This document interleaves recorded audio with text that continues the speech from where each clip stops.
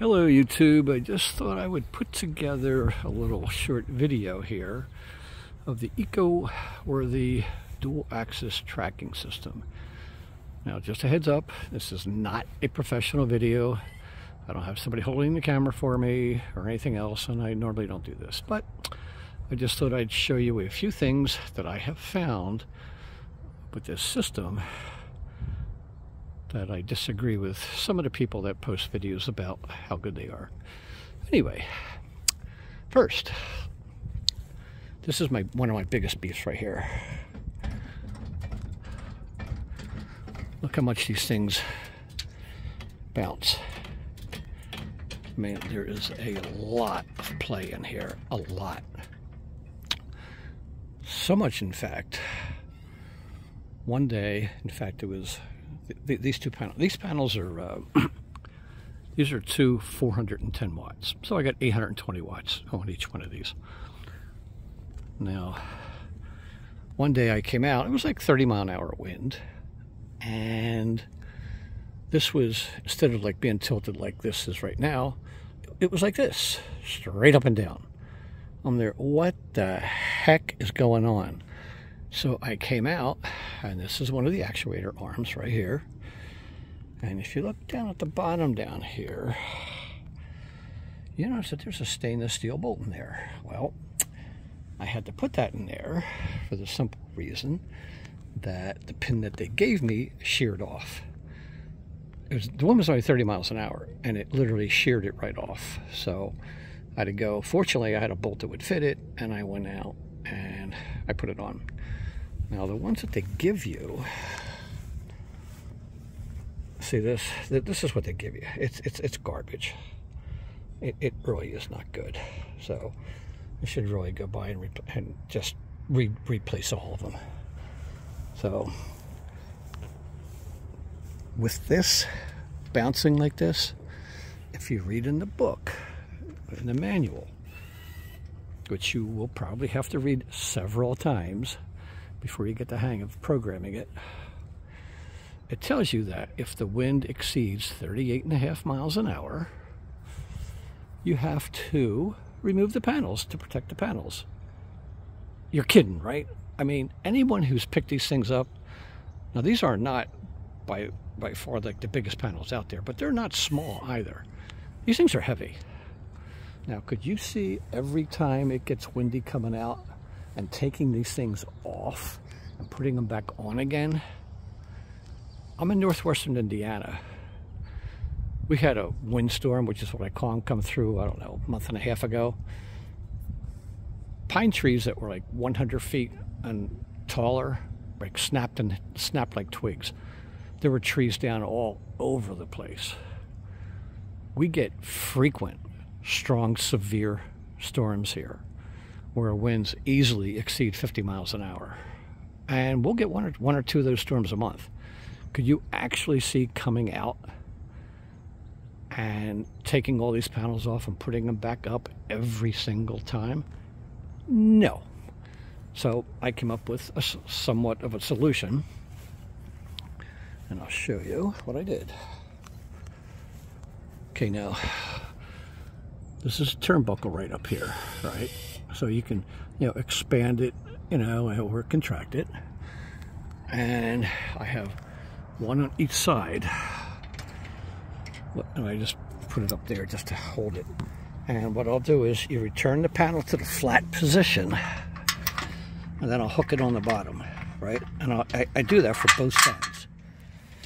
So with the panel in the flat position, which I call the home position. I can't get this back on. There we go. And when it's in flat, you can lock it down pretty good. Now, I've been through about 60-mile-an-hour winds so far with this setup, and it's worked quite nicely. I've had no issues whatsoever with it. So now that's that issue. They don't provide you any like silicone washers or anything. So if you see right here, this is rubbing metal on metal and paint. I don't know how well you can see it because most of it's covered up right now. but it's rubbing all the paint off. Some of these are much worse than the others, right? It's basically just taking all the paint off in here. Duh. What is wrong with these people? Yeah, I have no idea why they would design a system like this. You know, in my opinion, this is like one of the biggest drawbacks. Okay. The programming. Trust me, you're probably just better off just watching some YouTube videos, because you can read the manual and you'll probably have to refer back to it multiple times. But there are 16,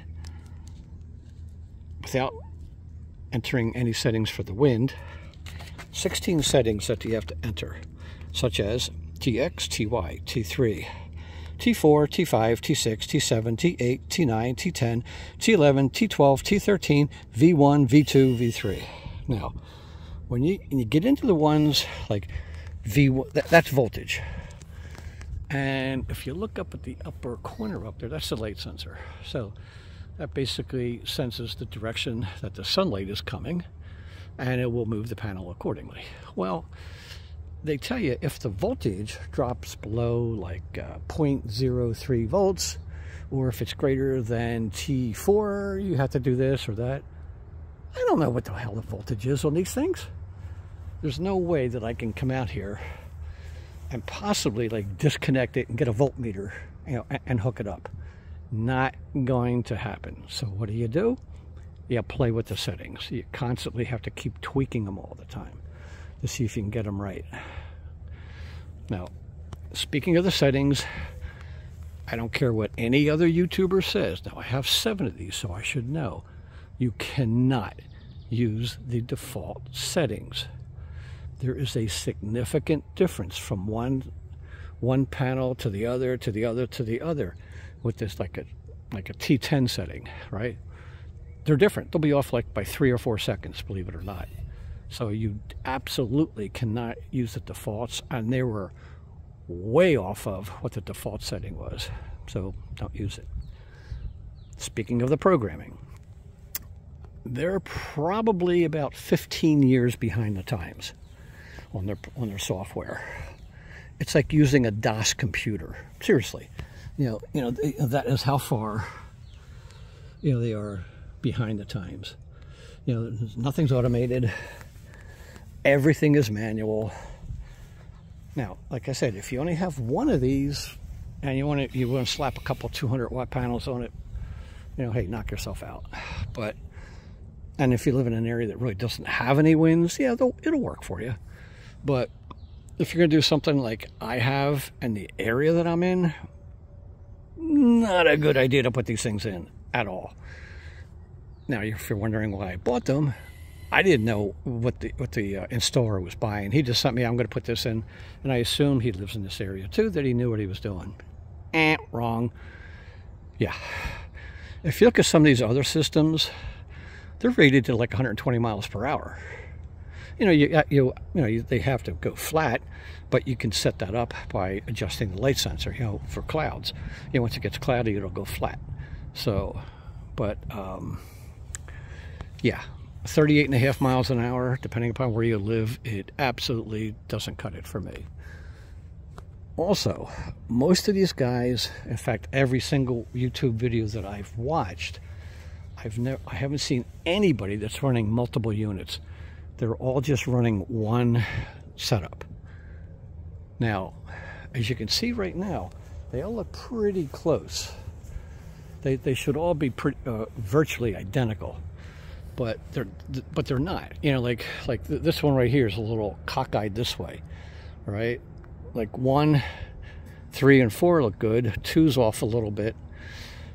6 is off a little bit down there, and I was lucky because what I could do is I could pick a panel that looked like it was operating correctly, and with some of these variable settings, I could go in and I just copied the settings because I could do that. I could see, well, this is working, and it actually worked quite well. It actually fixed a lot of my problems I was having. But yeah, if you only have one set, you might think that it's oriented correctly, and it's really off a few degrees here, a few degrees there. So just something to be aware of. But the smaller panel on there, if you're wondering what that is, that's a little solar panel to charge the battery that runs the actuators that actually move everything, which is right there. As you can see, I still got wires I got to clean up yet. But outside of that, I mean, would I buy this again, being in the area that I'm in and what I've seen? Absolutely not. I wouldn't. There's no way in hell I would buy these again. It's not, doesn't really work for me in my area, you know, with my setup. If you're in an area, minimal wind, you're only throwing a couple 200-watt panels on it, sure, go ahead. But otherwise, yeah, don't bother. So, all right, I just thought I'd give you a couple things to think about, you know, if you're thinking about buying this setup.